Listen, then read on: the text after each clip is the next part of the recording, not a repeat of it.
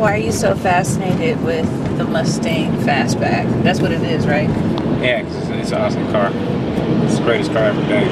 Well, next to the 67 GTO. The 67 GTO. Is that also a Ford car? No, that's a Pontiac.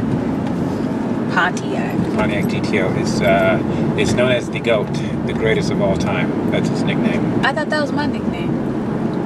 Don't do that. You can't let people lie to you anymore, right? I'm not the greatest of all time? Yes, of course you are, but when it comes to cars, no, sorry, you're not a car. So there you go. You're just picking any old topic. Well, we're just trying this out. Who's going to be interested in hearing that? This will be little. So none of you are going to be interested in hearing about why I like the 65 Mustang Fastback. It's a day in the life of Jason and Jen. It's stuff we like. Part of our life. Huh? This is not part of our life. This is a part of our life. You have never asked me about the Mustang. I have two. Ever. I have two. When? I think it was on like our first date or first or second date. No, you have not. It was.